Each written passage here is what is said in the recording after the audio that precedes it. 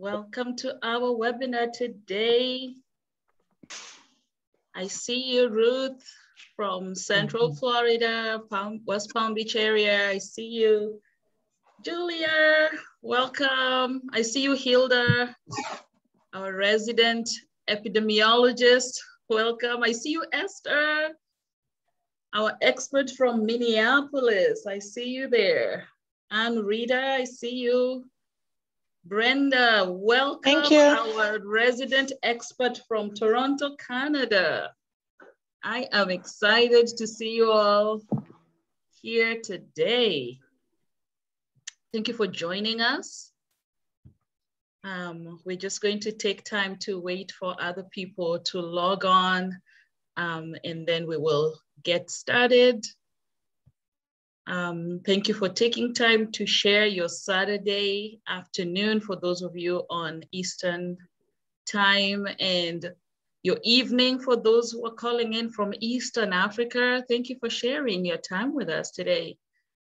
I am on Central time, so it is still 11 o'clock. Yes, it is a joy to have everybody here today. And if you would like to turn your video on, we would be happy to see your faces as well. There is no shame with our backgrounds. Whatever you have in your background is fine. So thank you for joining us. Right, we'll just take a couple of minutes and just see if a couple more people will log in before we get started. There's a lot of awareness issues this month, so we had to pick one, and I picked sexual assault awareness.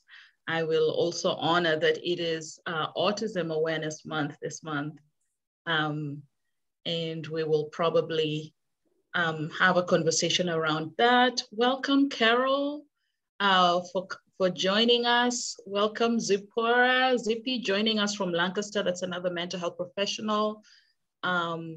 I'm going to applaud all of you practitioners, because I see most of you here practitioners, and I'm just glad you could call in, because this is really an important conversation to have. I'll just give it another minute and then we will get started. All right, and we are streaming on Facebook. If you're able to see our link, we're streaming from my page. So if you'd like to go to my page and share that link, so other people who may not log in and register can also be able to join. People who are in your network and may not be in my network can be able to join as well and view. All right. So we're gonna go ahead and get started. So wonderful to see everybody today. It is a joy to be able to interact with all of you and to just have you join us on the webinar today. I'm going to kindly ask that when we are not speaking, that we would mute ourselves, and especially all of us participants, that we may just stay on mute so that we don't have interference during the webinar. And so I'm going to just go ahead and start us off by saying that it is really a brave conversation that we're going to have here today around sexual assault awareness and ending violence in our community. I called this Take Back the Night because I really want us to not just take back the night, take back the African night. I'm going to ask to mute ourselves when we are not engaging.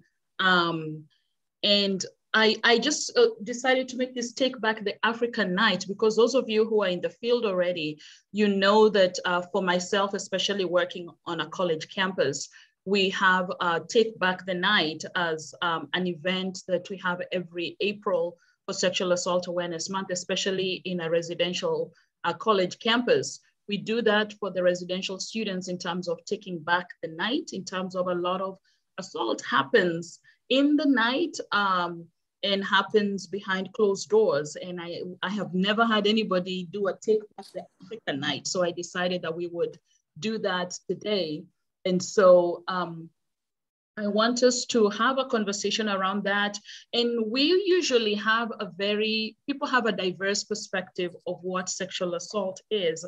And I just wanted to take a moment to talk about just a couple of things around what sexual assault is and what it means to be assaulted and what's the definition of that, because people tend to think about this in different ways and different definitions. So let me see if I can find my slides with a couple of definitions on what sexual assault is. Let's see if I can find that and share that with you.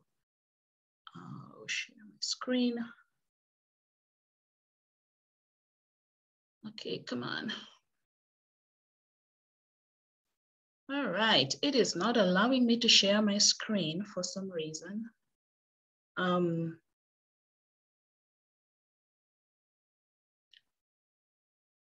Okay, so I will talk off of my slides, but I don't know why it will not let me share.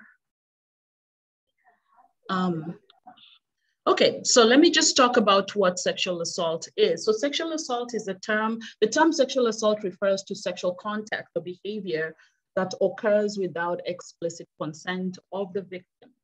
And some form of sexual assault include rape or attempted rape, fondling or unwanted sexual touching, forcing a victim to perform sexual acts, watching someone engage in private acts without their knowledge or their permission, non-consensual image sharing, sexual harassment, sexual exploitation and trafficking, or even exposing one's genitals or naked bodies other people without their consent. I know some of those we think they're really passive and they're not a big deal, but they are a big deal and they do have an impact on people's functioning. And so I wanted just to make sure we have an understanding of what sexual assault actually entails. And when we think about assault, this is just such a broad topic. We will not have time to cover everything, but child sexual abuse is another piece that tends to be overlooked that we can have a very narrow definition of it. But some of the things that are included within child sexual abuse is things like exhibitionism or exposing yourself to a minor, fondling, intercourse, masturbation in the presence of a minor, or forcing the minor to masturbate in front of an adult or another person, obscene phone calls, text messages, digital interactions with the sexual content. That is sexual abuse if you're doing that with a minor. Producing, owning, or sharing pornographic images or movies of children, that is sexual abuse, that is sexual assault, and that's violating minors. Sex of any kind with a minor, whether it's virginal, whether it's oral, whether it's anal, that is sexual abuse. It does not mean that it has to be what we'd call traditional sexual acts. Sex trafficking is child sexual abuse, and any other sexual conduct that is harmful to a child's mental, emotional, or physical welfare is something that we consider to be sexual abuse. And this is important to talk about within the African context because we can be very minimalistic in what can be categorized as sexual assault, even to adults. And so I just wanted to mention that even if people engage in sexting without your consent, without the consent of the recipient of those texts, that is sexual assault. Even though most of the time people may be like, oh, it wasn't that bad. And later on, I'll talk about invalidation and what that really is and what that means. Oh, is my stuff sharing now? Let me stop sharing. Something is going on with my technology today that it's just acting up on its own. And all of us are aware about the Me Too movement. Are people aware of what the Me Too movement is about? And that actually is if you've not heard about the Me Too movement, that is a movement that's defined as a social movement against sexual violence and sexual assault that advocates for females who survive sexual violence to speak up about their experiences. And that has been, people have become very vocal, and even especially male celebrities have come behind the women in talking about just speaking up, because a lot of times there's been a voice that has tried to silence people, especially when the assault or the sexual violence has been by the perpetrator has been a celebrity. There's been a reaction sometimes to say, we're making it up, or, that these are people who are gold diggers, they just want money, they have a motive. And so there's been a lot more attention bringing up the idea of what the victim experiences is what is sexual assault. It doesn't matter the power, because most of sexual assault is about power. And so the awareness that it doesn't matter who the perpetrator is, we should not invalidate the experience of the victim and what the experience was based on the perpetrator. And so those are conversations I want us to have today, because sometimes the voice of African people, especially the victims, is very silent. And today we have two experts join us, and they will take time to talk to us about sexual assault and just the impact of that. How do we cope with it? What does it even look like? But I wanted to just open up by sharing those two pieces about what is it that falls under that category, even sexual harassment, things that, somebody just brushing on you without your consent and you feel violated, that is sexual assault. And I know laws are different in every state in terms of what is categorized as that, especially when we're talking about minors. So it's important for those of you in the US to actually be aware of what the law says in your state about sexual assault and be able to give a voice to victims. So without much further ado, I want to invite our first panelist, who is a really good friend of mine. I totally enjoy spending time with her, Dr. Ajab Amin.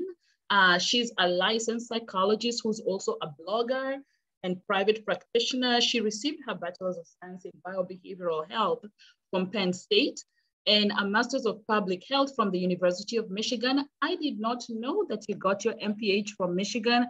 I'm a Wolverine, as you know, so we need to connect on that. She earned her doctorate in counseling psychology from Northwest University.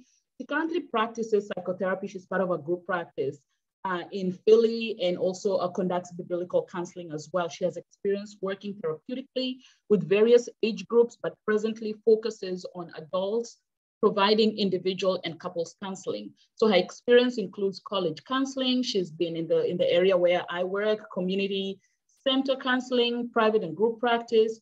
She founded the blog, which is called African Mind Healer. You can actually find that at www.africanmindhealer.com. We're gonna put that information in the chat box so you can follow her.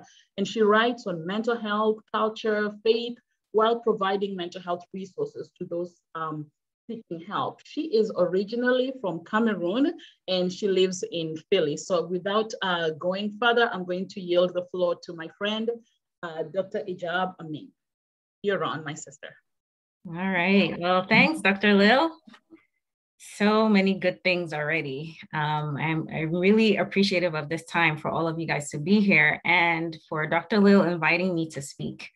I'm looking forward to learning as well from the next speaker. And even just the conversation that we've already started has already shown me a lot about different aspects of sexual assault that sometimes we don't talk about. So I'm going to share my screen. I hope this works. Okay, I think it does. Awesome. All right, great. So that works. Yeah, so I would just begin by saying there are public health implications of sexual assault, such as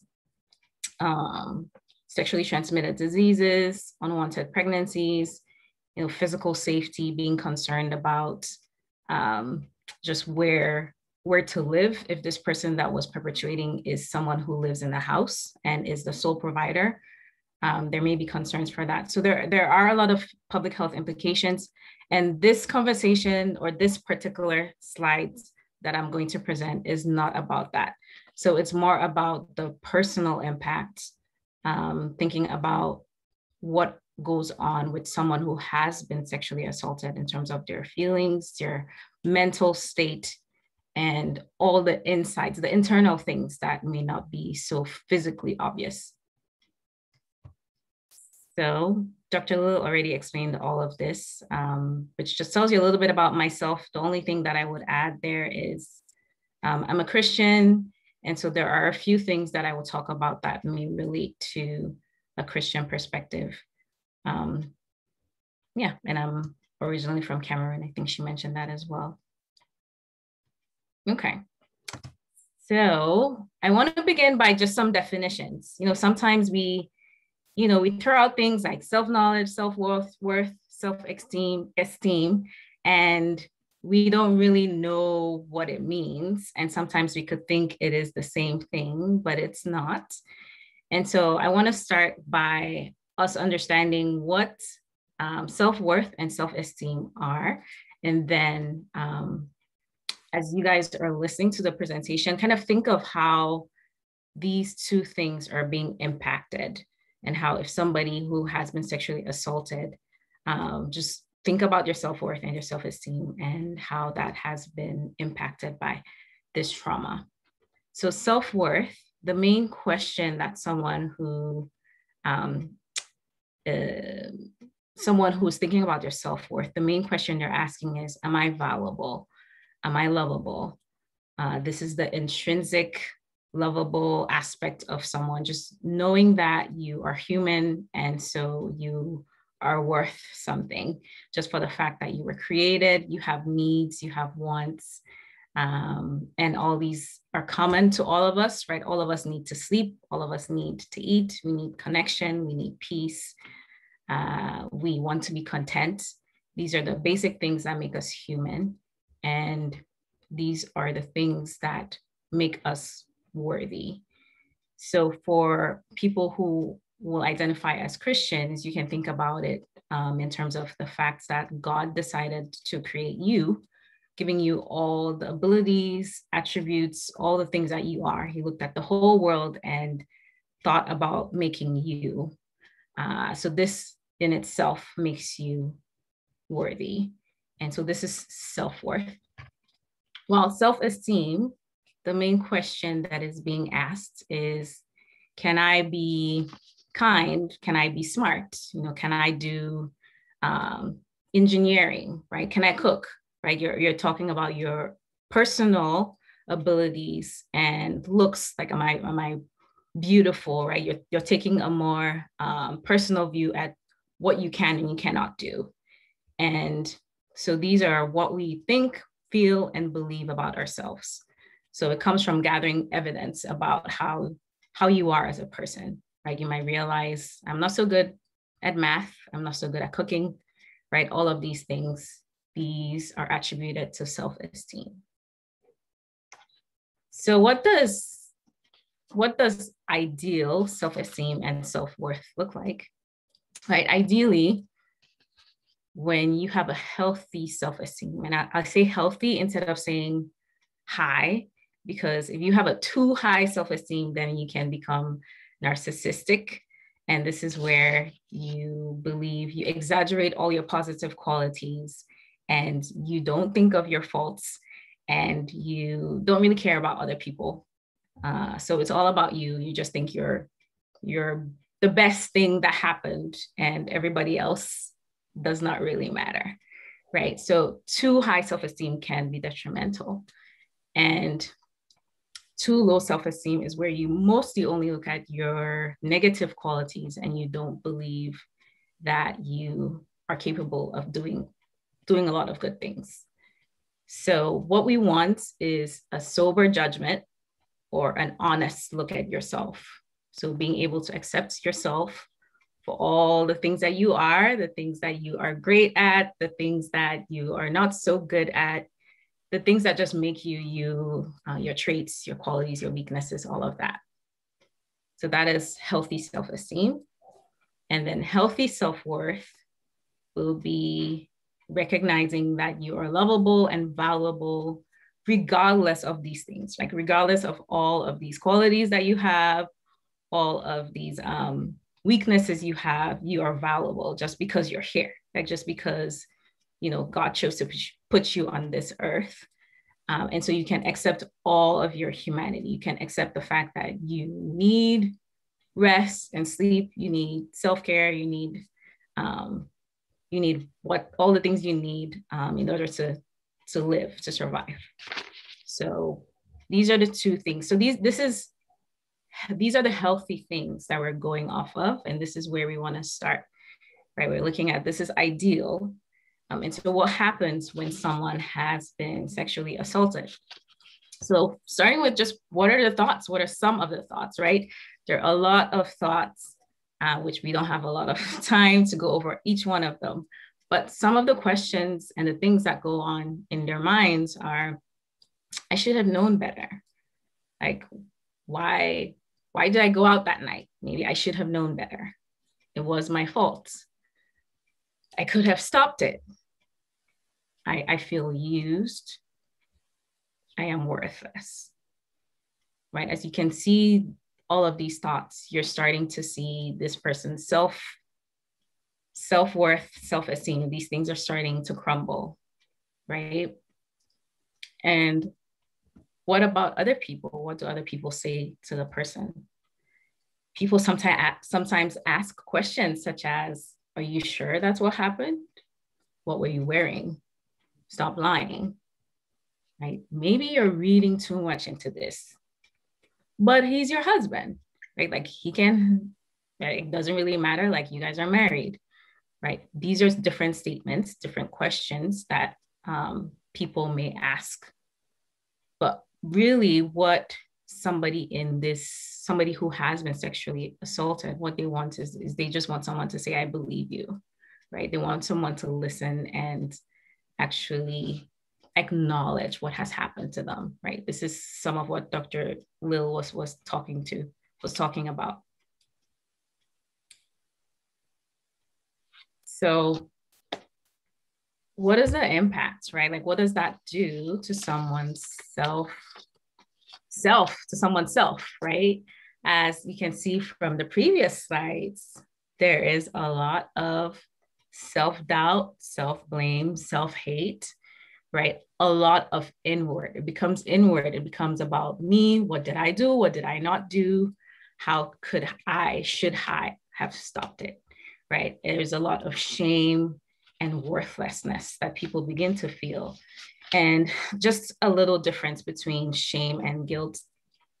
Guilt is when somebody has done something wrong, right? I have done something wrong, that is feeling guilt. But shame is who you are. So it's, I am a bad person. I am worthless. That is a shame. So, but both of these things affects self-esteem and self-worth. And another thing that people could ask or question themselves is, I felt some pleasure. So maybe I wanted it, right? They start doubting that. But naturally, we have pleasure receptors in our genitals, right? And God put that there for a good reason. But but what that means is that regardless of what type of sex or who is doing the sexual act, you can feel some pleasure. And that's just for the biological fact of that you have those pleasure receptors. And so the fact that you felt something, that you felt some pleasure, does not mean that you wanted it, does not mean that it's your fault, does not mean that you were not sexually assaulted, right? But these are some of the questions and the concerns that someone may have. Another impact is broken trust, right? Like the person may not know who to trust anymore. Maybe they trusted this person and this person violated them. So broken trust, there's a damaged sense of safety, right? Like, can I feel safe? Can I feel safe? Who can I feel safe with? And then also maybe the world starts to become unsafe.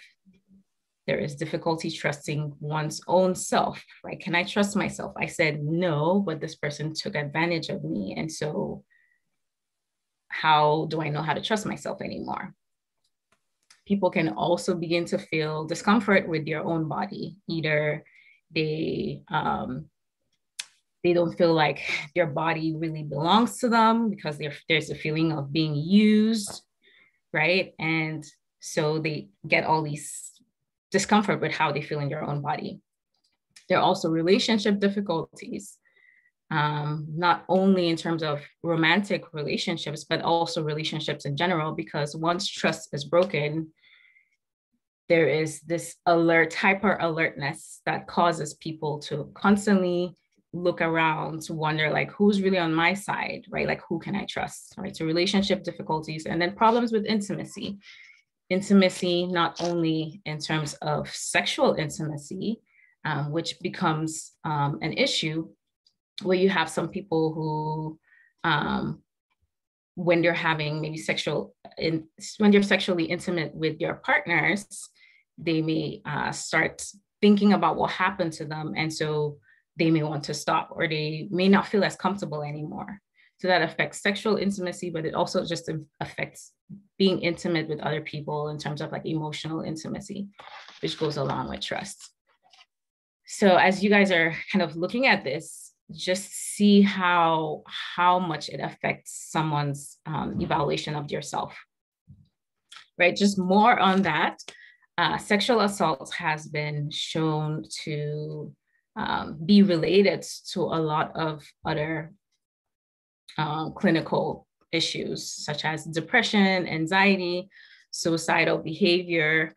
And suicidal behavior is correlated with low self-worth and low self-esteem.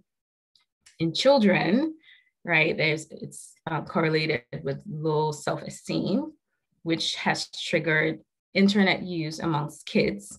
And this also correlates with internet addiction, right? So as you can see, it starts in one place, and then it just starts to spiral into other clinical issues, which can also lead to addictions, such as alcoholism, drugs, overuse, and pornography.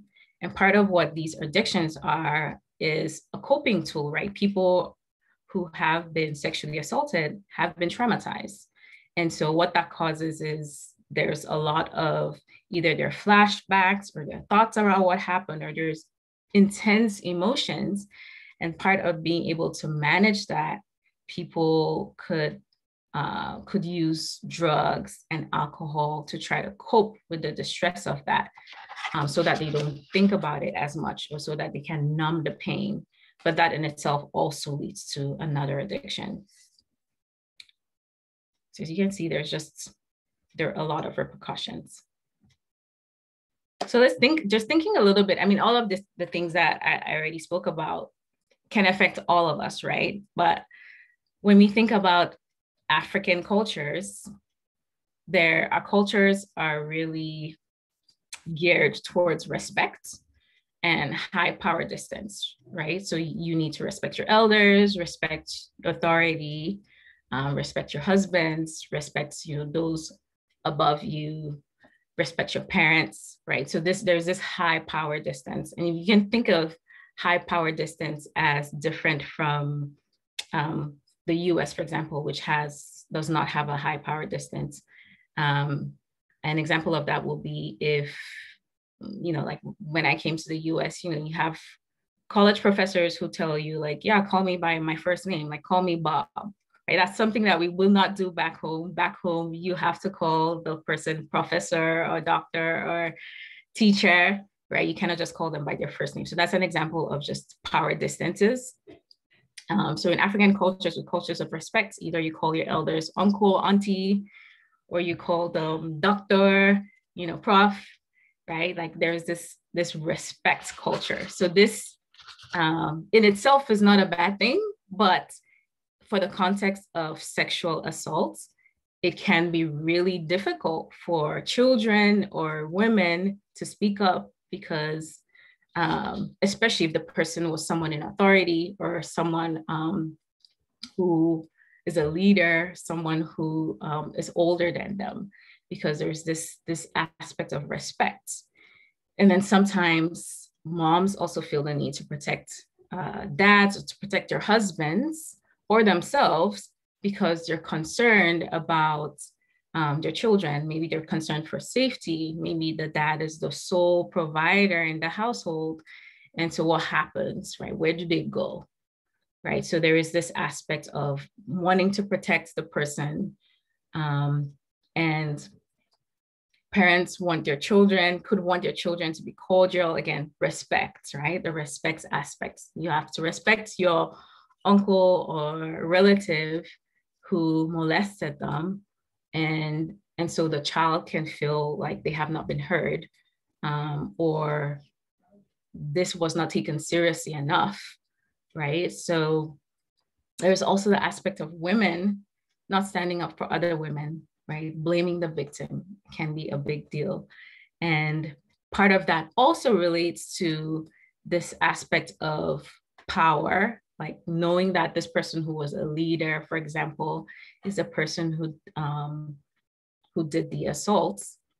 It can be difficult for us to understand and to even accept that somebody who is a leader, especially if this person has done a lot of good things for the community, right? We've heard of pastors who have molested people. We've heard of ministers, leaders, right? If these people are respectable people who are doing good things for the community, it can be really difficult for the rest of us to accept that they can also do something that is so despicable, right? Something that we consider terrible. And so in our minds, to try to convince ourselves that, the world is beautiful, right? We can just deny it. But that, because part of us accepting that this happens means that we'll have to change the way we think. We'll have to accept that the world is not perfect, and that the same people can do really good things and do really bad things at the same time.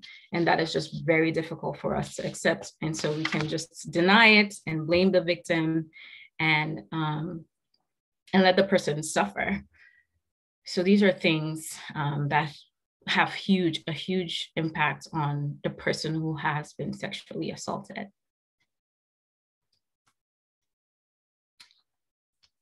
Talking a little bit about boundaries, right? Because part of when an assault happens, what that does is it breaks the boundaries, right? Like somebody has violated your boundaries, your physical boundaries. And the physical boundaries are kind of the basic level of boundaries, right? I know that my body is my body, right? You cannot tell me that my hand is not my hand. I know that this is mine. And so when somebody violates and breaks that, what that does is it can make the person question every aspect of boundaries, right? All the other boundaries become blurry. It becomes difficult to say no to things. It becomes difficult to know, like, what are my wants and my needs versus what are your wants and your needs. And it can be challenging to assert themselves and to assert their needs. And they may constantly find themselves working to make others happy or to get rid of the feelings of pain and discomfort that they feel with themselves. So part of these broken boundaries really not only has an effect on physical boundaries, but also impacts the emotional boundaries that this person begins to have. So I just wanted to talk a little bit about men, because when we think about sexual assault, a lot of times we think about women, but men have been sexually assaulted too. And there are a lot of grown men now who were sexually assaulted when they were boys. And that still has an effect. And especially it's difficult for them to admit that this happened to them because of the shame, because we live in societies that are male dominant. And so admitting that you're sexually assaulted as a man can really have, can bring an implication where people could be perceived as weak. So this makes a lot of men silent about what happened, and it does not take away the consequences, because this sexual assault amongst men, it can show up later in male depression. And male depression can look a little different in that it can show up in terms of anger outbursts, the needing to control, the need to be busy all the time. Part of what that busyness does, it keeps them controlling. It keeps them managing things so they don't get to look at how they're feeling, at how they're really doing. And it keeps them working to make sure that it never happens again, or to make sure that they can protect their families, they can protect themselves. So workaholism can be a consequence or an effect of people who have been sexually assaulted. Also, sleeping around, being promiscuous, that can also be an effect. So one thing that I think we need to work on as a society is just being more accepting of men being vulnerable, because we don't allow men to cry. We don't allow men to cry in public. We don't allow them to feel their own pain. And we need to do better with that, so we can allow men to actually admit what has happened to them. So just to kind of summarize some of the impact on self-esteem and self-worth, is that it could actually lead to two extremes, right? Where people are doing too much or they're doing too little. And the doing too much is when they're overstriving. Either they're working to earn love because their self-worth has been shattered to the point where they don't believe they're lovable. So they keep working.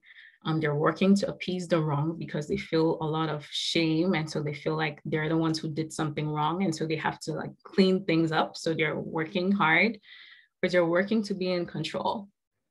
They can also be promiscuous, as I already stated, where their boundaries are completely destroyed. And so they just begin to lose every sense of boundaries and go around and sleep with other people and have various sexual encounters with other people. Again, that also affects or relates to self-worth. Also busyness, to numb or to prevent from feeling. And part of what all of these says are that the person might not feel they're inherently lovable, and so they need to work for it. For people who could be on the other extreme where they're doing too little, they kind of find this bubble of life that feels predictable, that feels safe. Maybe they have a routine that has worked. And so that routine is what they keep doing, right? And part of what that routine does is it avoids them from trying new things, from trying new jobs, new careers, from dating, from doing things that they really want to do because they're afraid, right? There's a lot of fear. So they don't believe the world is safe anymore. And so this predictable routine that they have created that keeps them safe in this bubble. And so that is also a way of hiding and living in what feels like a safe place for them. Both of these ways of living are kind of living in survival mode. You're still kind of living in this place of surviving what happened to them. So of course, it varies, right, per person in terms of how people are affected. Some people have less severe to, more severe symptoms. So it varies per person. So how do we begin to build the self again? So one thing that we want to believe is that you are lovable, you are loved, you are valuable, you have multiple talents and skills. And yes, you can. Yes, you can do whatever it is that you want to do, whatever it is that you set your mind to, you can still accomplish those things, right? So we want to start retraining, rethinking, retraining the brain to start to believe all the valuable things that this person is. We want to believe that you can heal. You need to accept what happened to you and place the blame where it is meant to be. right? No, it was not your fault. You couldn't have stopped it, right? And part of that goes along with recognizing the fight, flight, or freeze response, which we all have. One of them that is our natural tendency when we sense danger.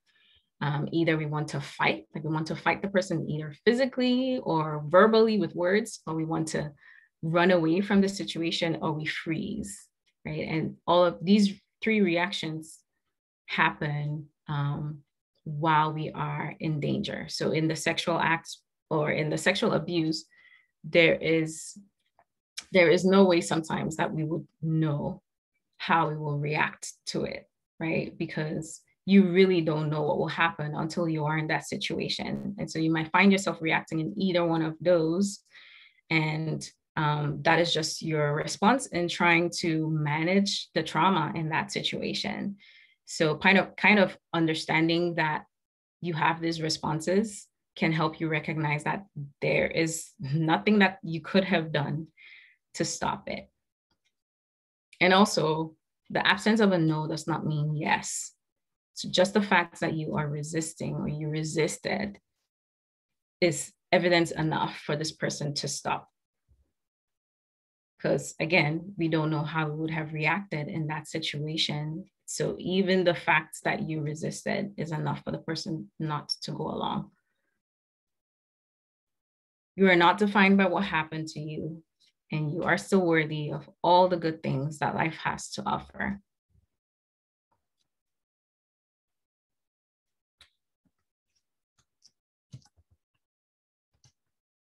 I think my slides are okay.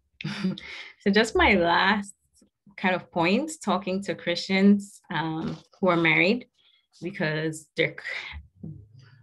sometimes people use the scriptures in thinking, well, the wife should submit to the husband. And so like, was it really a big deal if somebody is married?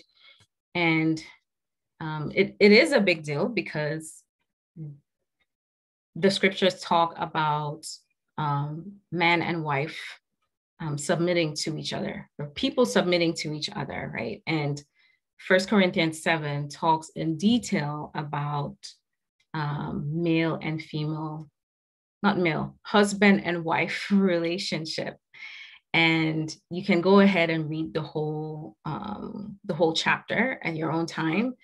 But this short passage, the first 5 verses, if you read it, it is good for a man not to have sexual relations with a woman, but because of the temptation to sexual immorality, each man should have his own wife, each woman her own husband. The husband should give to his wife her conjugal rights, and likewise the wife to her husband.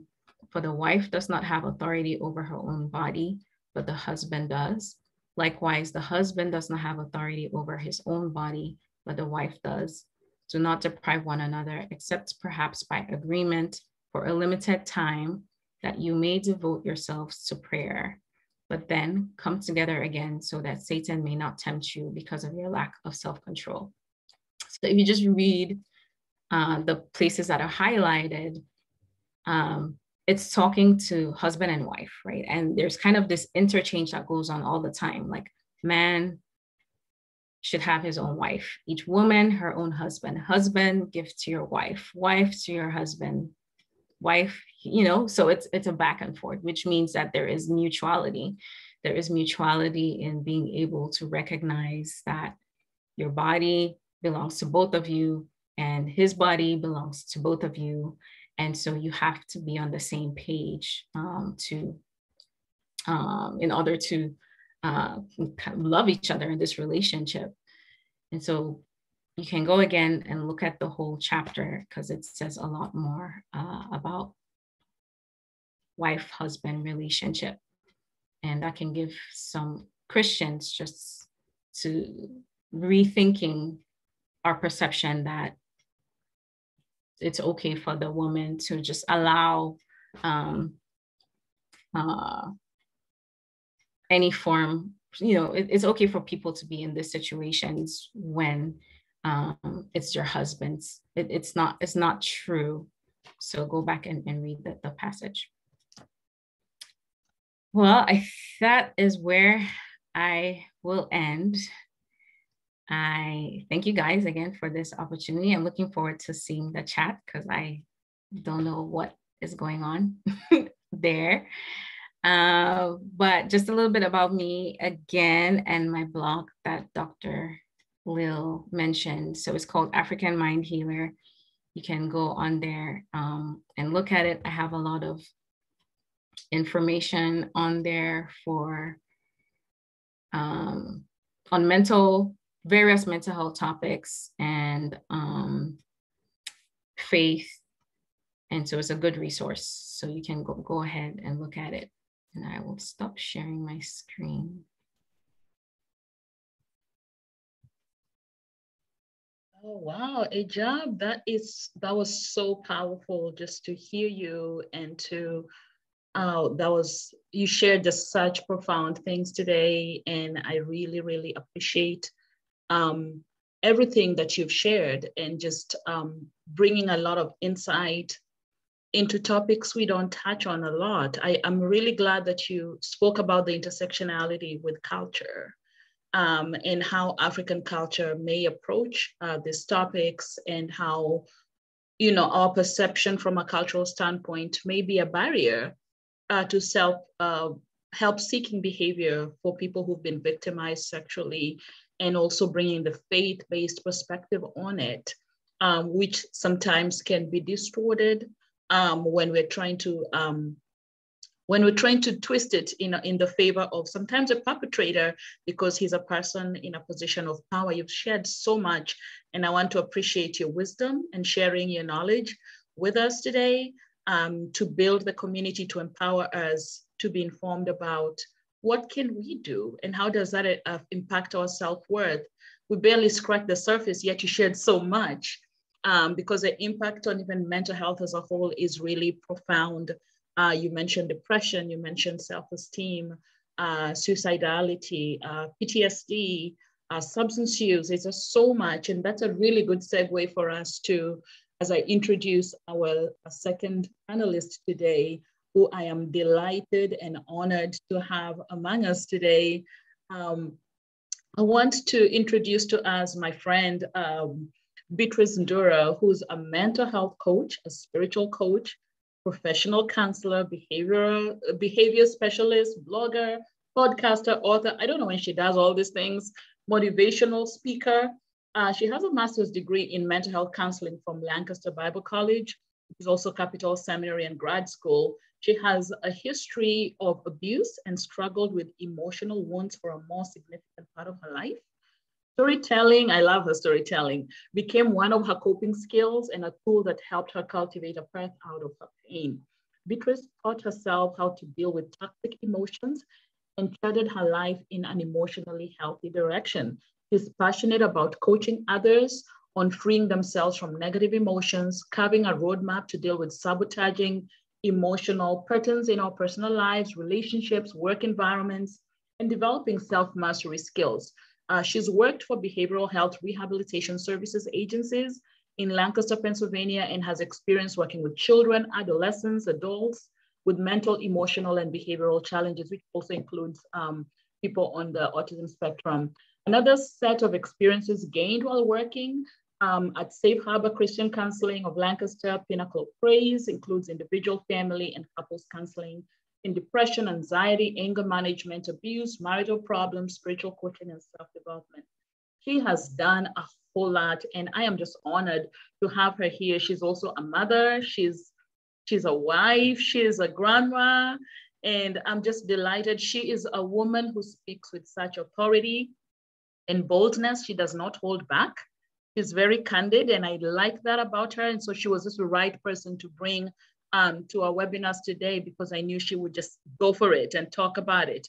So I'm going to yield the floor to my friend, this esteemed woman who's a voice in the community, Beatrice Ndura. You're on, woman of God.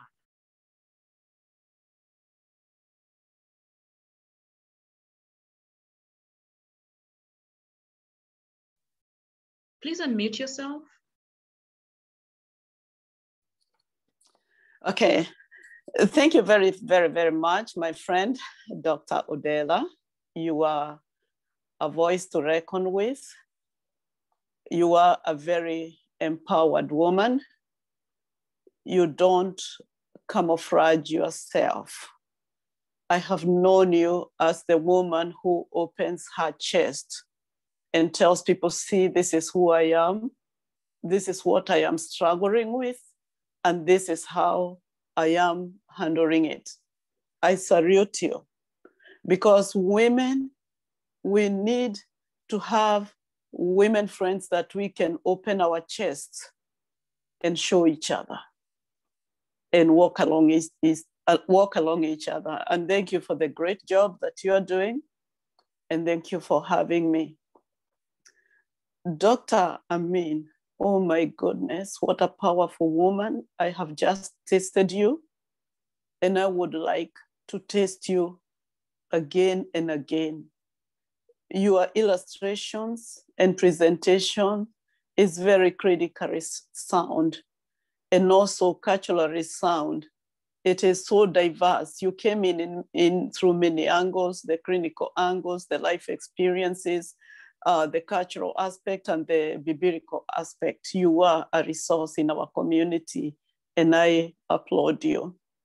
I applaud all the people who took time to tune into this webinar, and I'm sure you are encouraged, and this is why you keep on coming back again and again, and may you continue to do so, and the skills that have been transferred to you, may you transfer them wherever you go.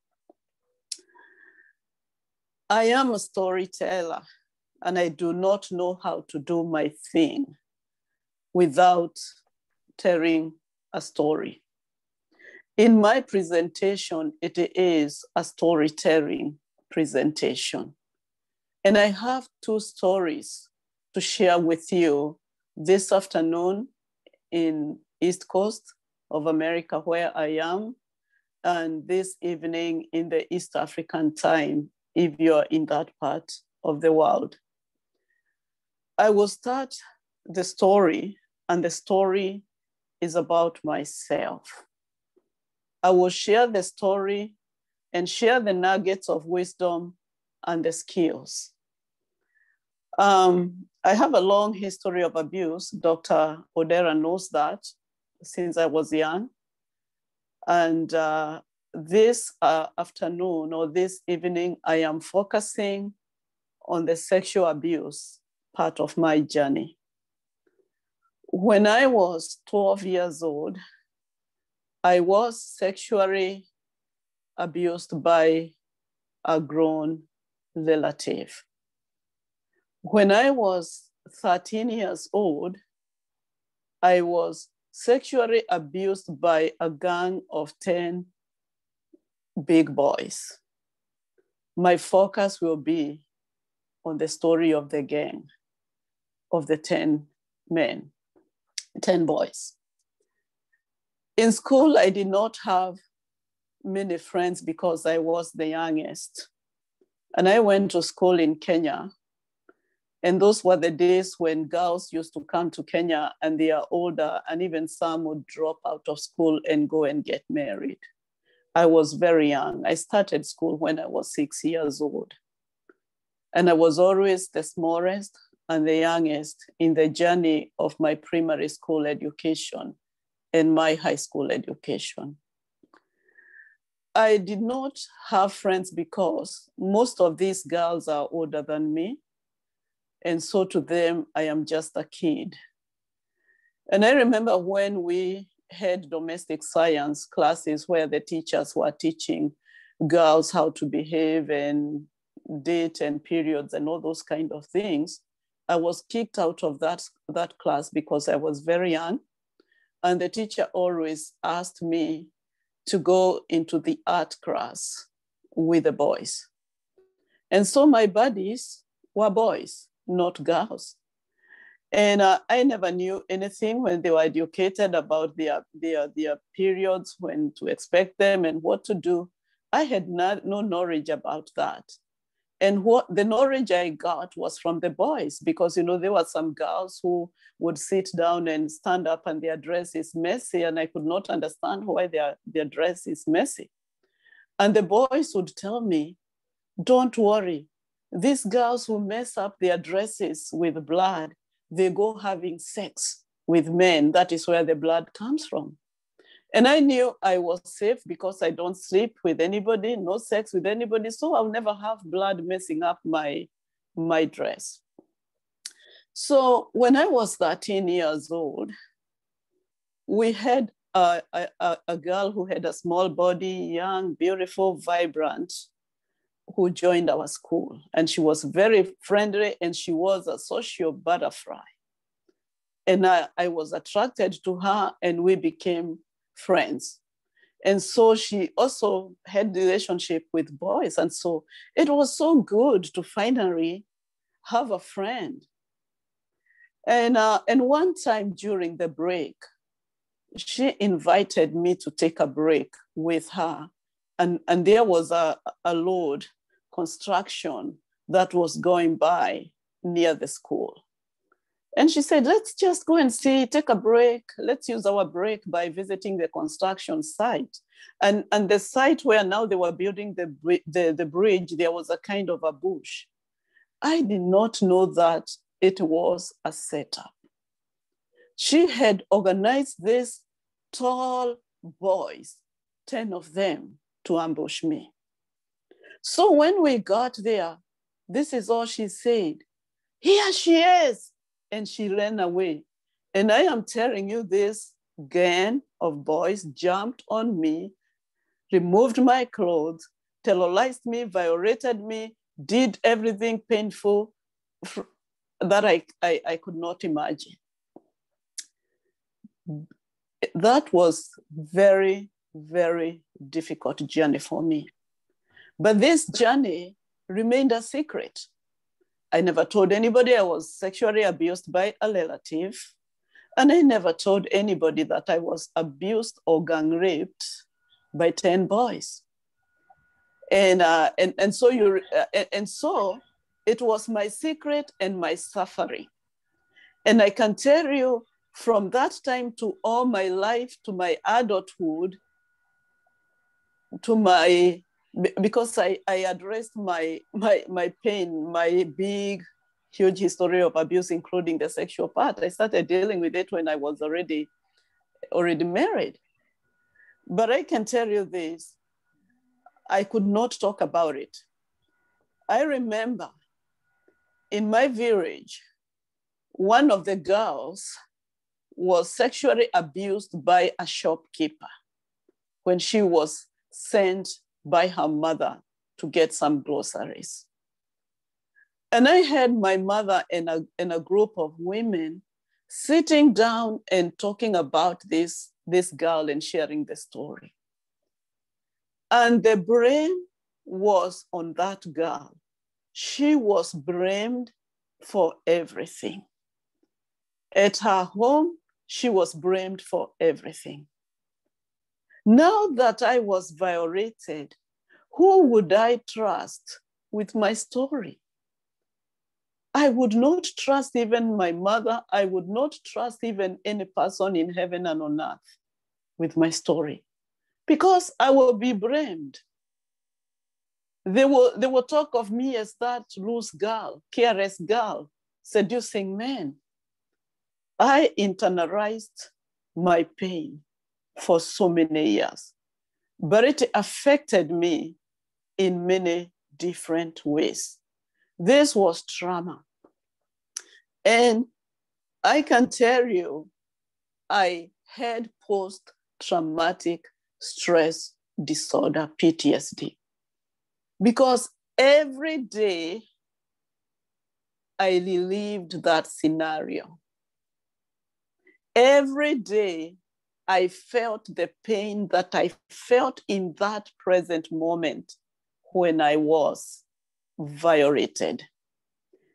And because I am a very bold woman and I am a courageous woman, I developed my own ways of dealing with it. So how do you deal with trauma? Because it traumatized me. I was traumatized. The other thing, I was so angry because at 12 and 13, I was transported to the world of grown-ups before my age. I was introduced to the world of the beautiful gift of sex that God has created to be exercised between a husband and wife. I was introduced in a very negative and dirty way. My innocence was taken away. I was angry of entering into a world that I was not prepared for. One of my favorite movies of all the time is Sound of Music. In fact, one time during Mother's Day, my son got me a DVD and they are sick and tired of me and that movie, and I can watch it. I watched that movie when I was informed to. And I think I got stuck because I relived the life that I missed. This innocent girl, 16, going on 17 and dancing with this boy who is 17. I am 16, going on 17. I need someone older and wiser to introduce me into this world. And the boy is saying, I am 17 and older and wiser, I'll take care of you. I never had that kind of introduction to that world. And more to that, I never had sex education. So I had to find my way of dealing with my PTSD. I diagnosed myself that when I grew older and got into graduate school, and I knew that is exactly what I was dealing with. I became a very angry person. Anger was my middle name. I had great outbursts of anger, and I knew that was the way to control to be in charge. Because you see, when something is taken away from you, my control was taken away from me. And when something is taken away from you, you replace it with something. And you can replace it with something that is healthy or something that is unhealthy. And I replaced that which I lost with anger, outburst of anger. To me, anger made me very powerful. Anger was the showcase of who I am, of my pride. And I could do worse things with anger. I remember one time a girl messed up with me and said something about my past or whatever. And I am telling you, this is what I said. Meet me at 4 p.m. when the bell goes. And the boys and the girls would know there is a fight to come and watch. And so that girl was bigger than me, and she came ready to fight me. I kicked her, I held her, and I dug deep on her side cheek with my teeth, and I spit the flesh on the ground. And today she still has that scar, and I'm not proud of that. I struggled with trusting people. I struggled with trusting people because I was afraid of being exploited again. I was afraid of being betrayed again. And therefore, I became verbally aggressive. That was my way of defending myself. I was emotionally unstable. My emotions were like a wave up and down and unpredictable. And I also had depression. I lacked boundaries.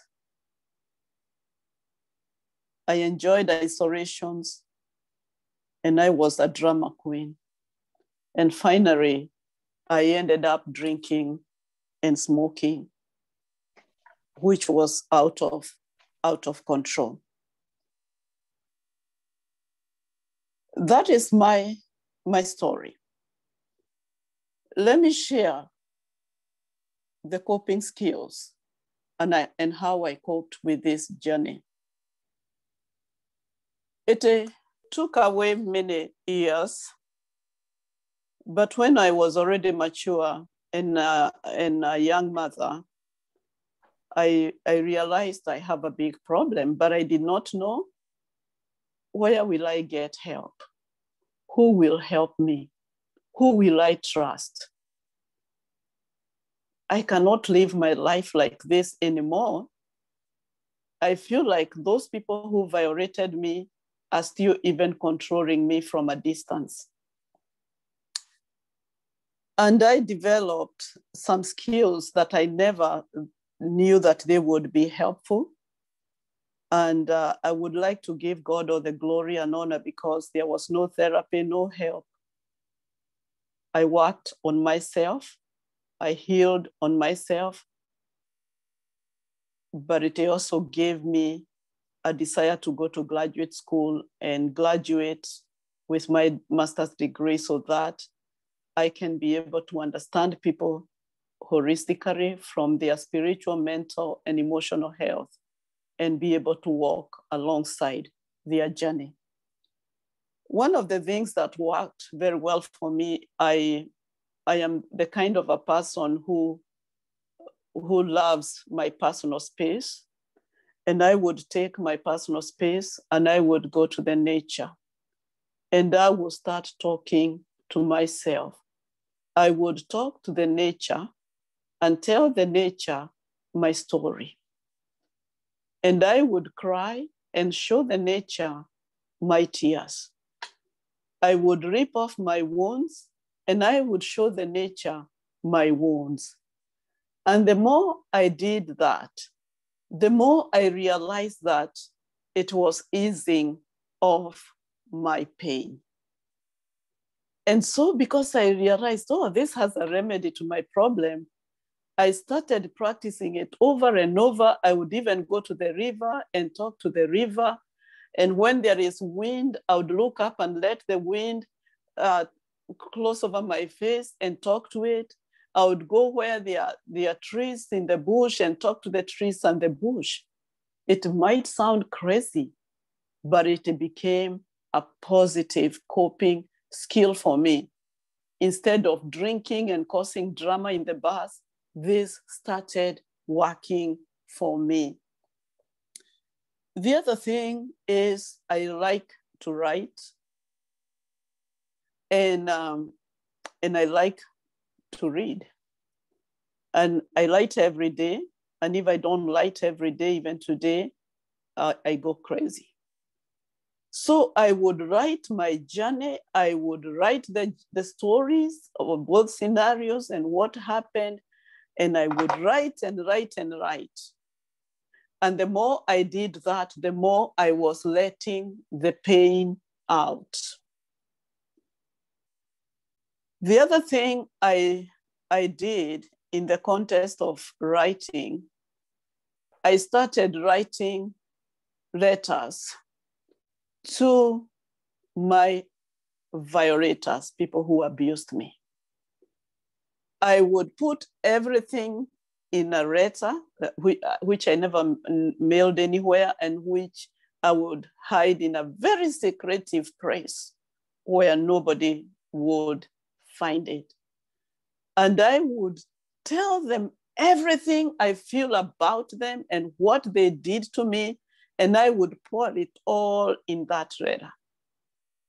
What I did, I kept those letters and I would read them over, and I read them for a long time until the day I read them, and the pain was less and less. And finally, I did not have that much pain. And I will come to the point of where how can we empower the people? So just bear with me. And the other thing was standing in front of the mirror and looking at myself and validating me, validating myself, and reminding myself I'm still good, I'm still worthy, and they did not take my authenticity away, they did not take my uniqueness away, they did not take my self-worth away. I still have it, and I will perish it, and I will be a great woman who will change lives. And then finally, the self-care. Self-care is very important. It is instrumental to our mental and emotional health, because you really need to know that abuse damages your emotional health, your spiritual health, your physical health, and it steals your inner beauty and peace. And therefore, self-care is very, very important, and you have to identify what works for you. How does this help me? And how have I changed life? And how am I changing lives? My story, number one, it is powerful because I have a story and I have the skills, I have the clinical skills to enhance that story in the lives of those people who are in pain. Number one, I identify very much with people who have been abused and violated. I am able to understand them, and I am able to encourage them, to show them that they are still valid, and to help them. Because, you know, when you are sexually abused, and Dr. Amin said that, I kept on saying it was my fault, if it is not my fault. And, you know, that can go on. So I work with my clients to help them understand that this was not their fault. This was not their contribution. And this is something that was unavoidable because they did not even know that it was not planned. And this is what I tell people. I tell people, stand up and turn back and look behind. Look behind your history. And then speak to yourself this way. Yes, I was abused. And it was not my fault. I have no control over that piece of the past, but I have control over my present. And when I have control over my present, I am able to take back all the control that has been stolen away from me. And then we would work on different scenarios in how to get your control back and how to be in charge of your life. And I'm just giving this in brief because I cannot be able to give all this in a nutshell. People who have been violated, they are able to identify with somebody with a story. They are encouraged to heal when they see you have healed and you have completely been healed. We change life because we create awareness. We speak to the community. We speak to people who like don't believe that people were abused, or they take that as an arrow to shoot these people. So creating that awareness, and this is why this month is Sex Assault Month. It is what we do with our lives. We are able to hear the pain, and we are able to give the skills that will help that person in their journey. People do very well when they are heard and when they are understood, and when they come to realize they are not crazy with all the things that goes on with their head, and they can engage in cognitive restructuring and restructure their journey in another direction. And let me briefly share this second part of the story, because Dr. Amin said, in our African culture, we are ignorant about the pain that men go through. And men are also sexually abused. And I'll share this story. Somebody came to see me. He was sexually abused when he was 12 years old. And by 65, things had gotten out of control. And when he came to see me, and I'll just be brief with this, the abuse was so much. And I saw a 65-year-old man weeping like a 12-year-old boy. He went back to the childhood, to the stage of being 12. He relieved that pain in my presence, and that is the pain he relieved on the daily basis. And this pain was so cancerous because it destroyed his marriage, it destroyed his career, and now he was in thousands and thousands of dollars in debt.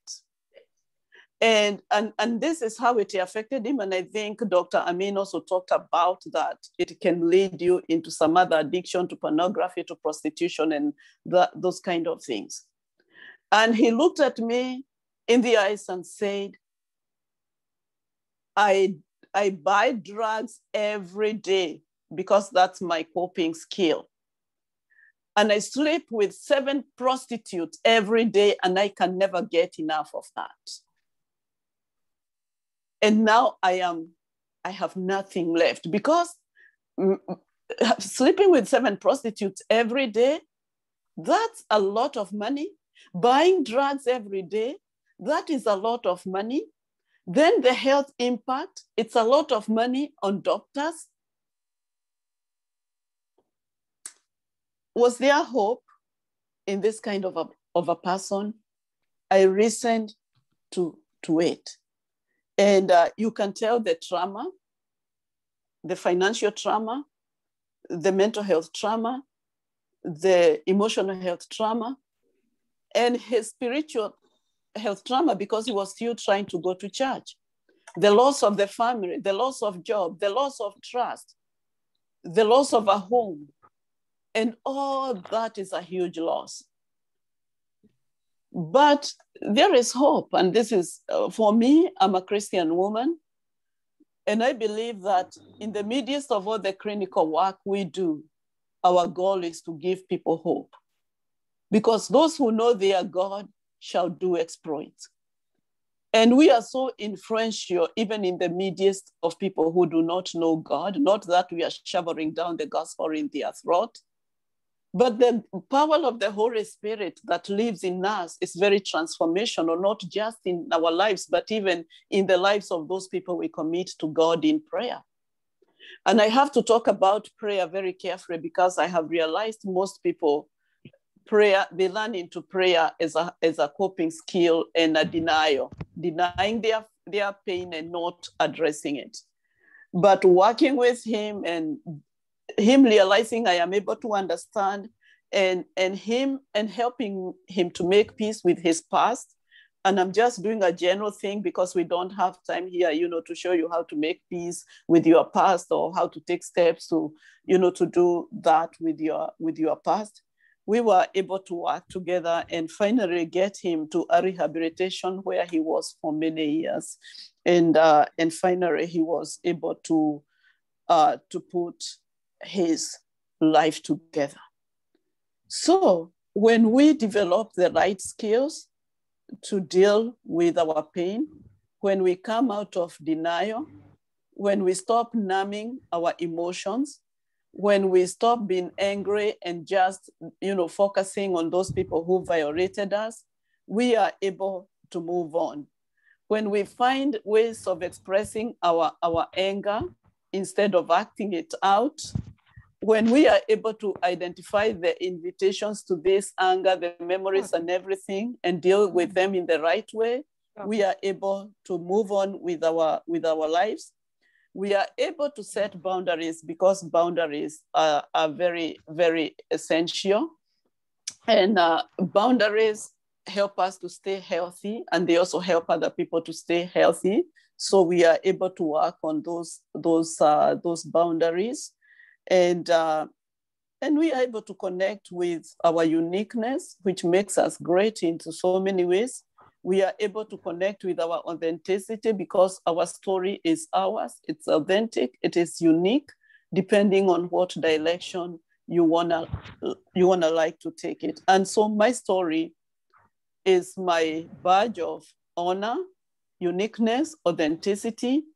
And my story is the way I connect with people, because my heart goes for all those who have gone through abuse. And I have all the grace to listen to them and walk along beside them, establishing healthy boundaries, graduating from self-pity parties, graduating from blame, and graduating from loss, and helping them grieve their loss. Because like I said, we have grieved many years for the loss, but we can grieve that loss in a healthy way and graduate. And thank you so much for sharing. That is my contribution, and God be with you.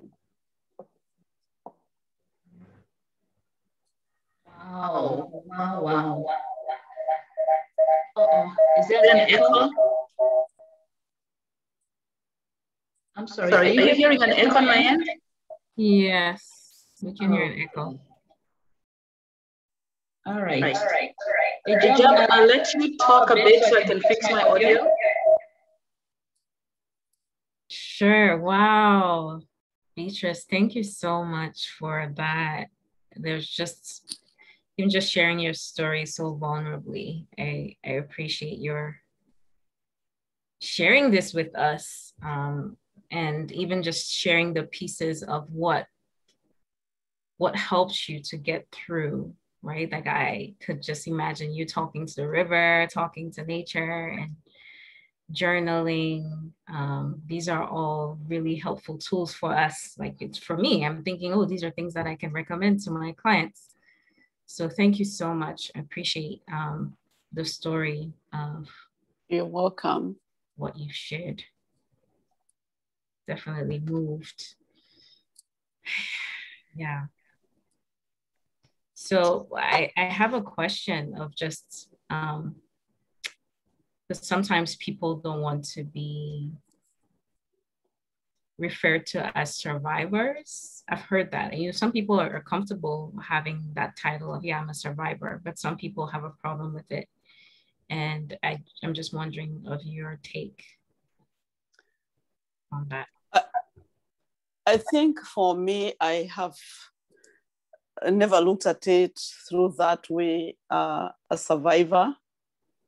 For me, I look at it as a hero in the journey. And I am a hero in the journey because I have not given up. I have embraced my weaknesses. I have embraced my struggles, and I have embraced my strengths.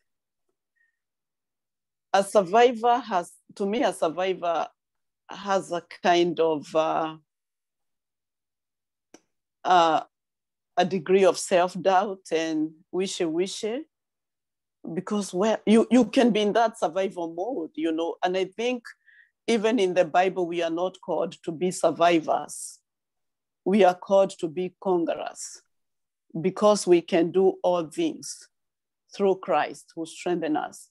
And so when you have this kind of a survivor mentality, you need to say that I am healing in the journey. I am getting better in the journey, because it is in the journey. And to be very honest with you, this is an ever-ending journey. You still find another area that you really wanna work on. When you look at yourself through the eyes of a survivor, you don't extend the grace to yourself to look from where you have come from and where you are. You don't get those opportunities to reward yourself. And let me mention to you that what I did in my journey, when I talked to the trees and the rivers, and I started realizing something is happening. Every time I felt that way, I would reward myself, either buying myself a book I want to read, or or going out somewhere with friends. So I kept on rewarding myself. And if I am rewarding myself, I'm saying, I am conquering. I conquered this. Yay! I'm rewarding myself. So I think a survivor kind of sometimes pulls you in your past and you can get stuck there. And you know, Dr. Amin, I say,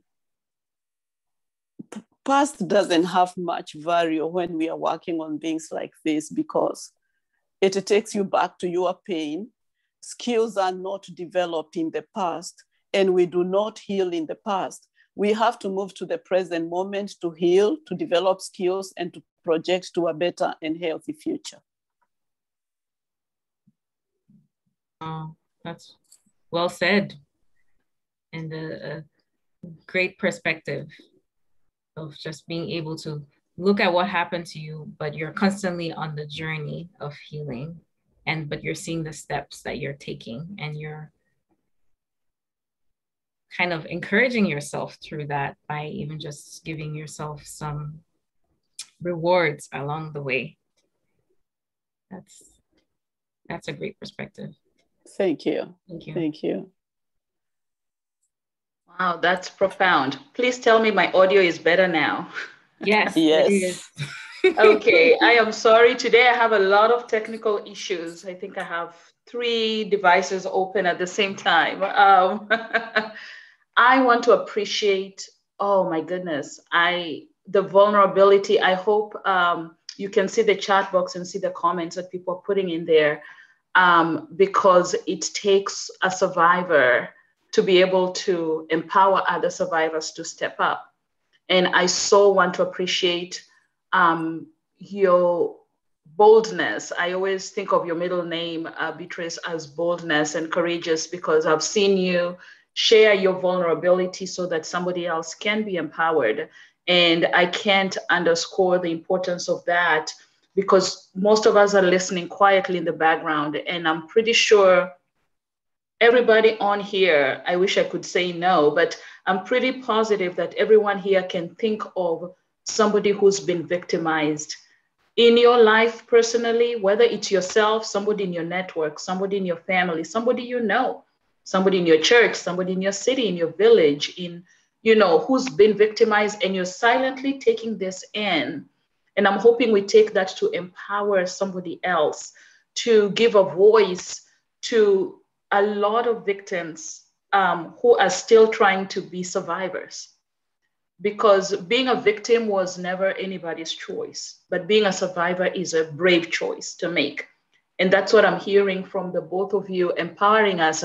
When we set this up, I was not sure, are people going to show up? What was going to be the experience we have, and how are people going to be willing to have the conversation? And I think this is really brave that we stepped into this space to be able to do this. And I'm just so honored to be a part of what we're doing here. And you've shared so much that I actually don't even know what to add on to. And a lot of people are asking, so what do I do? How can I help victims? How can I empower others? And today I'm not probably as organized as I usually am because of the issues I'm having with my technology. But I just want to mention that you can do a lot. You can be that voice. You can be that person who speaks up for people who've been victimized. You can become an interrupter.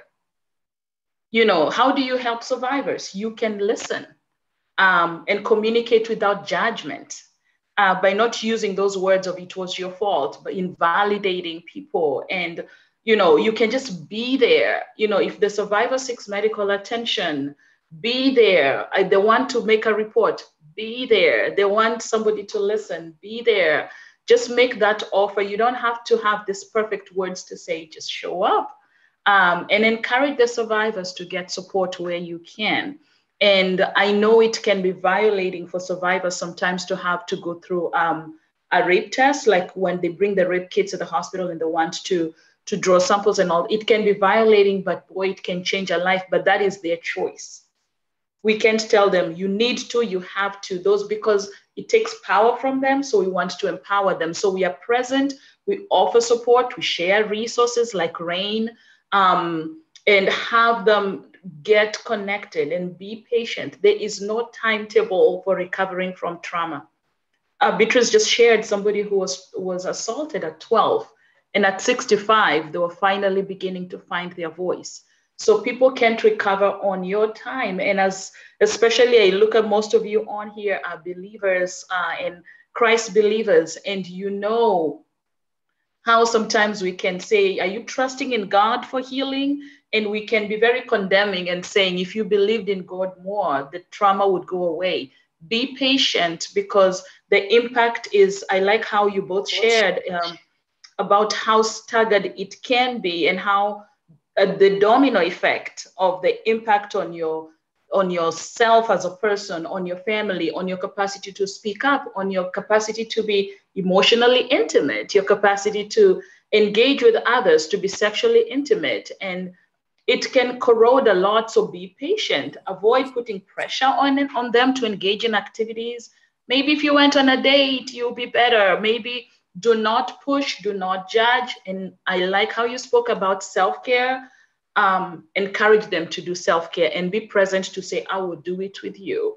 And some of, and step away from, I'm just echoing what they already shared, step away from invalidation. You're overreacting. It's not that serious.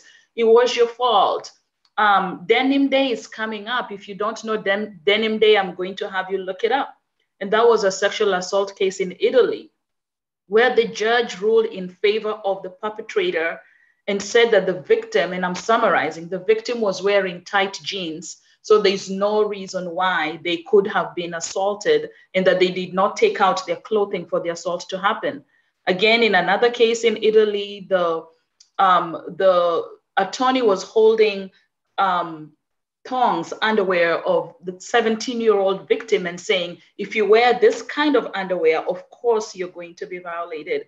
And so you want to know how you can give a voice to a victim. And when something like that happens, step up there. And I know culturally, sometimes you'll say, oh, alitafuta, that person was looking for it. Step away from invalidation. Don't tell them it could have been worse, even though you're like, oh, at least they didn't kill you. Don't say stuff like that. Don't tell them it could have been worse, because that is a traumatic experience that could change their whole life. Don't say, what's a big deal?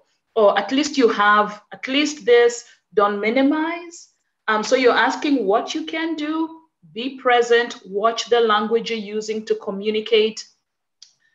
Do not laugh at jokes that put others down, especially in when we're having sexual conversations about sexual activity. Get active consent from your partner, or make sure people are getting consent. Don't laugh at sexist jokes. They're saying, oh, that's just women. Oh, they're just being, people are using the B word or the W word or whatever word. Educate your friends, your family, especially if you hear that kind of terminology coming from them. Be the disruptor and say, hey, interrupt that disrespectful conversation that goes on and say that is not right. I've talked about show compassion for survivors. Treat partners, peers with respect. Learn the facts about sexual assault. We just learned today that even men get sexually assaulted. Adult men, not just young boys. Adult men get sexually assaulted. And I started off by talking about what constitutes sexual assault. And so it doesn't have to be penetration for that to be sexual assault. And it doesn't have to be a man to a woman. It can happen in any setting. You can be standing in line at the post office and somebody brushes against you in a manner that is violating. That is sexual assault. Say something when you hear disrespectful language. Listen to and believe survivors. Do not challenge them. Learn about the root of the issues that lead to assault. Create a safe space for people to say no. Create a space. If you're in a public place, you went to a party and you can see somebody's hitting on somebody else, and they're kind of like, and this person is like, no, don't touch me like that. Be the disruptor and join the table. Go sit there and say, hey, so what's been going on? Create a safe space for somebody else to not be violated in your presence. Sometimes it's a risk you will have to take, but you may save a life. Even in a restaurant, be the one who says, hey, I was looking for directions to this and this place. Interrupt that interaction. So you may save somebody's life who's just crying out for help and needs somebody. Because the body language of somebody who has been especially chronically assaulted, you can pick up on it. They're scared, they're terrified, they're not talking, they're tolerating disrespect, they're tolerating language that's inappropriate. Be the disruptor. Those are some things we can do. And Ajab talked very well about boundaries. Ask people about their boundaries. I even ask people, are you okay with this person saying that to you? And sometimes they've lost their voice. They need somebody else to help them find their voice. Do not be judgmental and say, oh, women from, I know in Kenya, sometimes we have this joke, and correct me if I'm wrong. Oh, women from Nyeri. Oh, men from Kiambu. Let's refrain from that kind of promoting and propagating that kind of language, because that man from Nyeri may be sitting right there and he's the one who gets beat up by his wife. You want to make sure you're being the interrupter and promoting healthy living, healthy relating. I want to wrap it up there, because there's just so many things we could share with you about this topic, but I just want to hold it up there. I'm sorry I was not able to share my slides today, but I'll be able to share this. There are a lot of resources. I think I've seen some of the providers here share resources on the chat box. And actually, before I wrap up, I just want the providers who are here to speak up so we know you are there in case somebody needs to inbox you and connect with you. I think I saw Brenda, I saw Esther, I saw Julia. Can you all just speak up and say your names so people just know you're part of the village and you're available to support the community?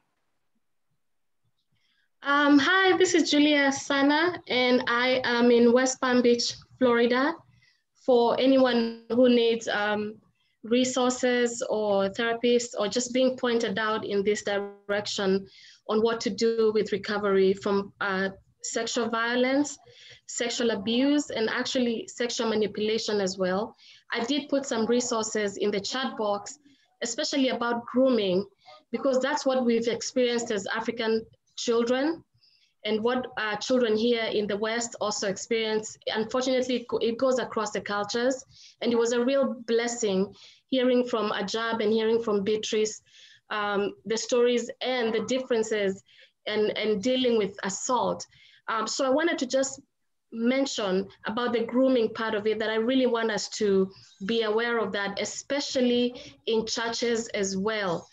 A lot of us have experienced that, where we know there's abuse going on in churches, and when you tell the leaders, nothing happens about it, or the woman is told that it's her fault or she's a Jezebel.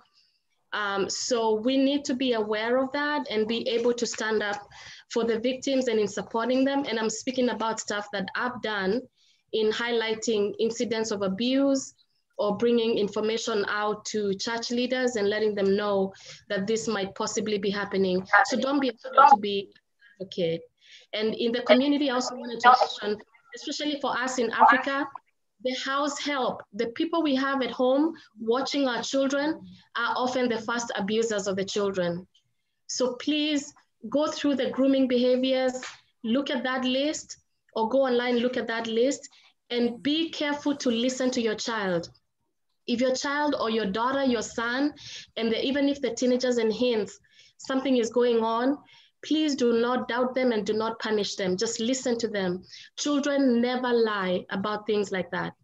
They do not lie about things like that. Just listen to them, because they're telling you. First abusers always have immediate contact to the child. And so that's what I wanted to share. And thank you so much, Dr. Lillian, for hosting this. Thank you so much, Julia. Other providers out there who want to share something? Hi, can you hear me? Yes, we can. Thank you. My name is Judy Olepere, and I am based in Dallas, Texas. First of all, I'm very, very grateful for this platform, and I appreciate you, Dr. Ari, for putting us together. I am a psychiatric mental health nurse practitioner based here in Dallas. I am in private practice, which I started recently. And my plea is just for people to do everything that has been said by all the speakers. Please call on up and just reach out for help. I also want to say this, and I've said this in another platform, that I am open and I'm available to help where I can as far as medication management is concerned, and a little bit of therapy, especially for our people. I am licensed in Texas and Arizona. I'm currently doing only telepsych, so you can reach me. And especially for us here in diaspora, the mamas who are living with us, helping us with children. I know people don't have insurance. I am open to doing pro bono work for my people.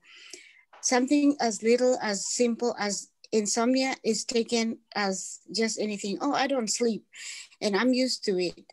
It is not normal. There is a problem behind that insomnia, and I'm available to just offer help. And it can be free, it can be on a sliding scale, but I want my people to not suffer when I'm here and I can help. So anybody in Arizona, anybody in Texas that needs any kind of mental health, kindly reach out to me. I'm also on Facebook, and also Dr. Liliana Ndura can give our contacts, since she already has all our contacts.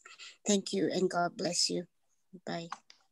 Oh, thank you, Judith. Definitely, we're going to reach out. We're definitely going to reach out. Any other providers? Go ahead, Esther. Yes, can you guys hear me? Yes, we can.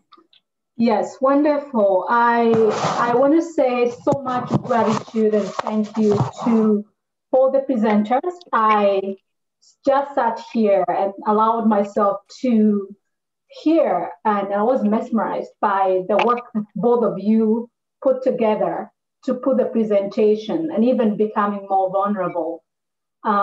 So I thank you both for taking time to speak on this most difficult topic. I mean, I don't think a lot of people bring this kind of issues because they are never spoken into our community. But I think it's important that we get to a place where we come together like the way we are here to talk about this. And I would want to see more men. I am so grateful that we have one man here. I don't know whether there is another one over here, because this important topic is for us as keepers and also as parents. It's not just the women, but also men too. If you're having kids, are they speaking about those things, whether they are being violated when they are out there? And so we can work together as a team, even as in family, if the man is also putting their work and women are also putting their work. Thank you, Beatrice. You talked so much about trauma. I work with a lot of work that I do is trauma-based. And I mean, all what you shared, it's something that I would like to even have coffee with you to talk more about those different scenarios that you've used. I know a lot of clients that I see that struggle mostly with talking about trauma are usually men, because it's just really difficult for them to come and talk about somebody else had more power and violated them. And I'm talking about men who have been violated when they are adults.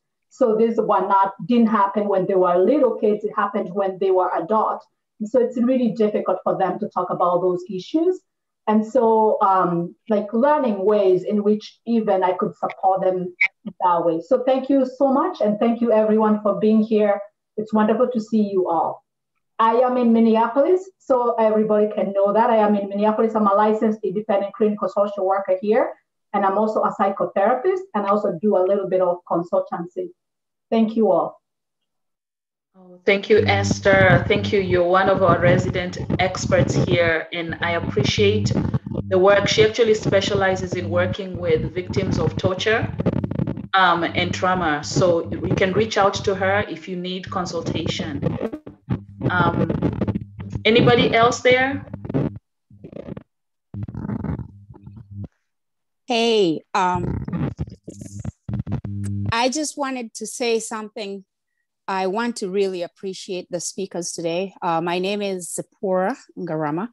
I am a licensed social worker here in Lancaster, Pennsylvania, and I practice out of the Penn Medicine Lancaster General Health as a maternal child health provider. Now, I just want to say something to that effect.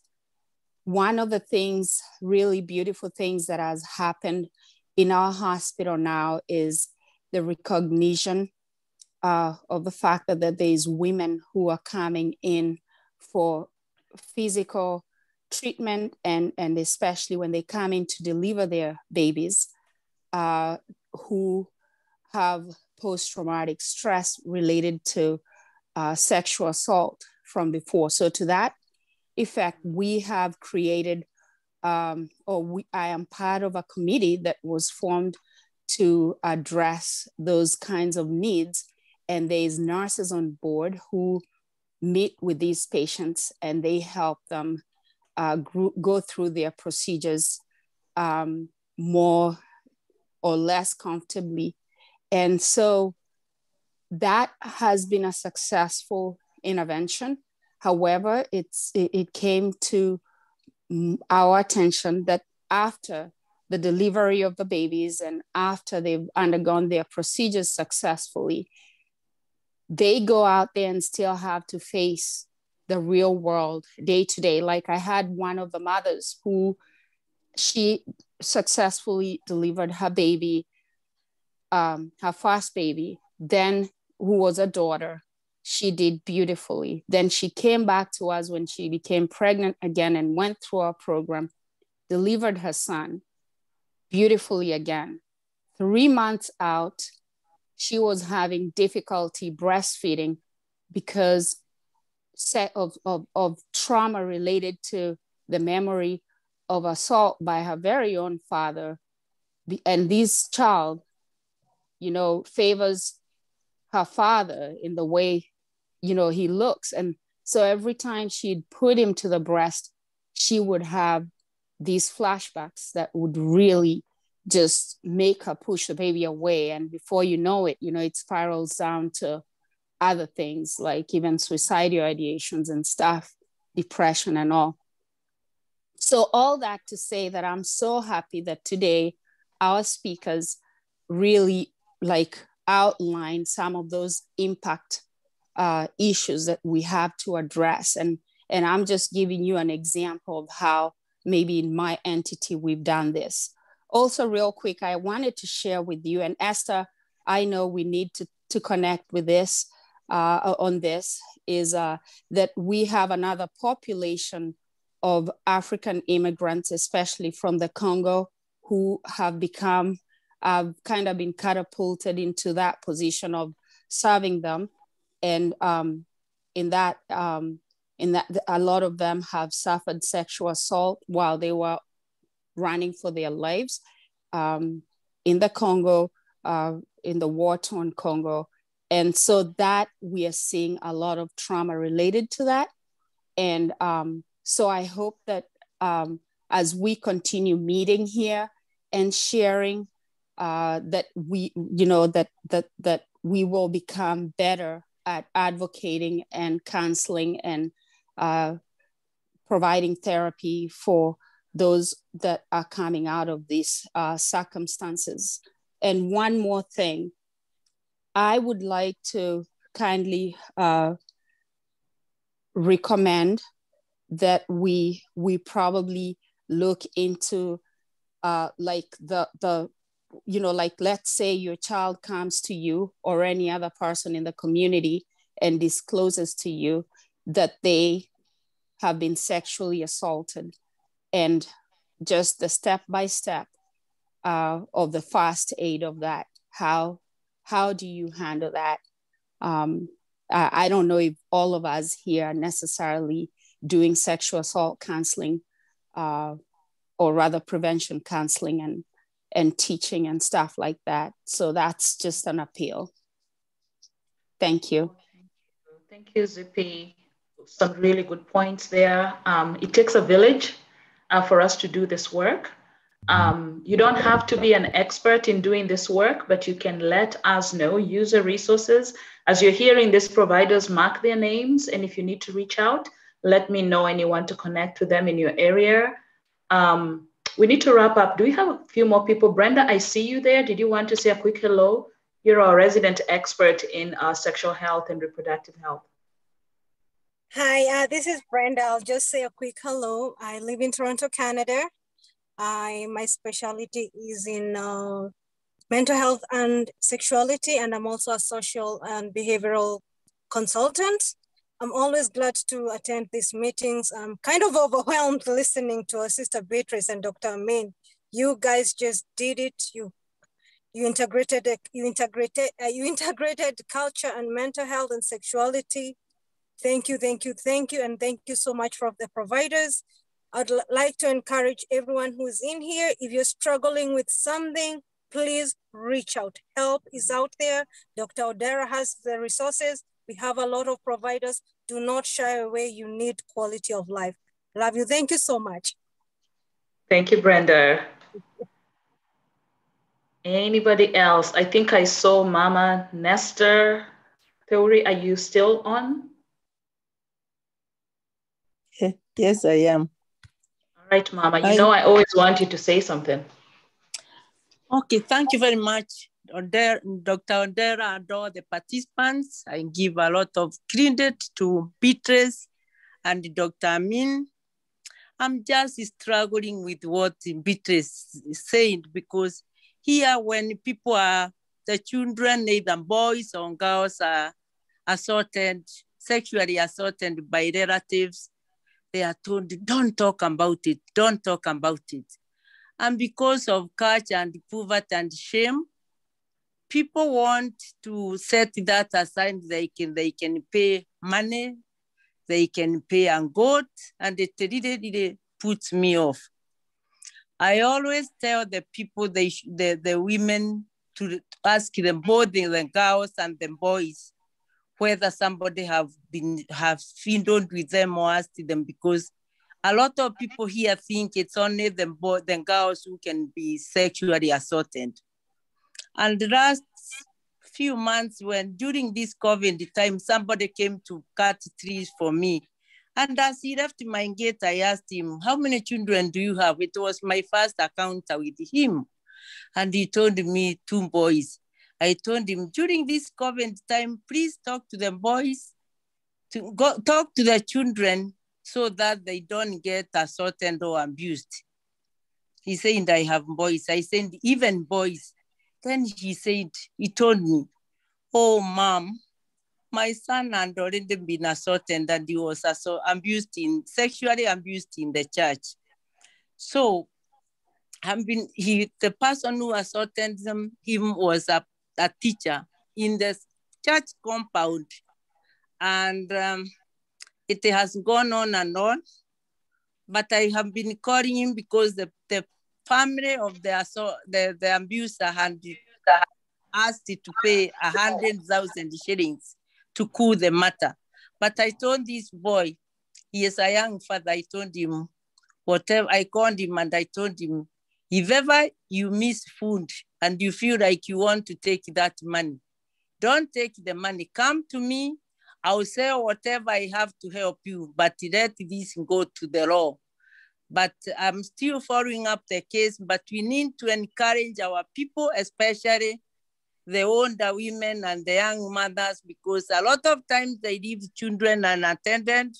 They are in the village, and the people who are hindrance, they take them, they abuse them, and I tell them, if ever you say this, I'll kill you. So this is only for me and for you. It's really sad. We need to educate the community. And Beatrice, I congratulate you. You did it, but this is just because of the help of God. Yes. And let's also not have double standards, because a lot of us think if we are in the church, it can never happen there. And when it happens in the church, even in the church family, where the girls are abused by the fathers, it's never told. Today is a Saturday, and every morning there is something which comes on Kameme. And there are people who will say they have given birth from their father, and this was never talked about. And it really makes my heart pain. But we can do this one day at a time, and whoever we reach, we educate the people to have no missed opportunities. Thank you very much. I appreciate you all. I love you all. Let's do what we can for the glory of God. In Jesus' name, thank you. Amen. Amen. Thank you, Mama. Thank you so very much for sharing that. Wow, this is a lot of really good networking and communication and edification and empowerment.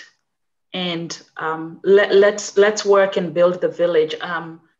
We're going to wrap it up here, unless there was any provider there that absolutely wanted to just say your name and let us know where you are. Is there anybody? Just introduce yourself. Anybody that I could be leaving out? Yes, good evening. My name Good evening. I'm a clinical psychologist based in Nakuru, and I really want to appreciate Dr. Lady, Dr. Amina, and Beatrice for sharing your story. I just had one quick one to ask. If in your practice you've come across victims, allow me to call them victims now, that have been abused not once, twice, how do they want to understand what is this that makes them so vulnerable that they go through it not once? How do they appreciate that? That is a good question that needs another hour to respond to. We can certainly, since you're a provider, actually this is a good place to plug in. We have a provider circle that meets every month. So we have our meeting coming up, I think on the 24th, 2 Saturdays from today. We have a provider circle and we come together as mental health providers from different places.